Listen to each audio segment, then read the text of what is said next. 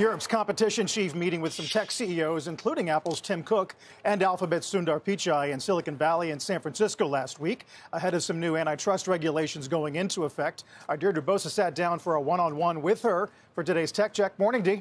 Hey, good morning, Carl. So before Lena Khan at the FTC, before Jonathan Cantor at the DOJ, there was the EU's Margrethe Vestager, the original antitrust bulldog, who has taken on big tech and actually got results. She has been Europe's chief antitrust regulator for nearly a decade, and really she's the one that wrote the mega cap regulation playbook that laid the groundwork here in America, which is going to be increasingly relevant this year. Now, Vestager was in the Bay Area last week meeting with Tim Cook and Sundar Pichai, among others, making sure that they're getting ready to comply with the next battle, the Digital Markets Act, which she describes as a new era of regulation and a way to actually change, not just fine, big tech practices going forward.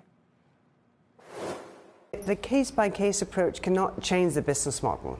You get the fine to punish past behavior, you're ordered to stop what you're doing, and you're told not to put something in place that will have the same effect.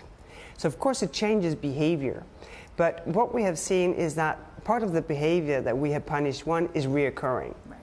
So what the legislation will do is to enable us to have speed and much more efficiently to see if there is compliance. And we got more effective tools, fines for repeat offenses, doubling of fines if for repeat offenses that companies can be ordered to split up. So we have, more efficient tools. We have a clearer legislation. And since everything is digitalizing, I think the timing for this is also perfectly good because, well, now other companies have a fair chance of getting the better of digitization. Right. Sounds more proactive. Exactly. A new age. Yes, I hope so. And with regards to that timing, of course, there's a number of antitrust battles set to take place here in America this year.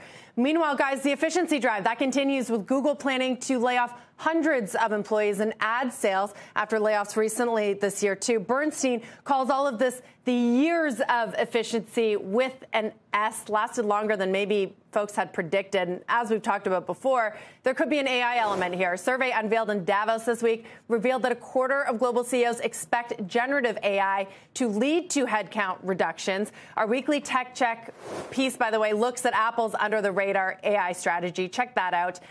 More efficiency, though, this flight back to quality that we've seen this year, that's really underpinning mega-cap market leadership. EVP Vestager's trip to the Bay Area. It's a reminder that antitrust is set to play a bigger role this year. And could we start to see that affect stock prices and the market? I don't think that's out of the question, guys.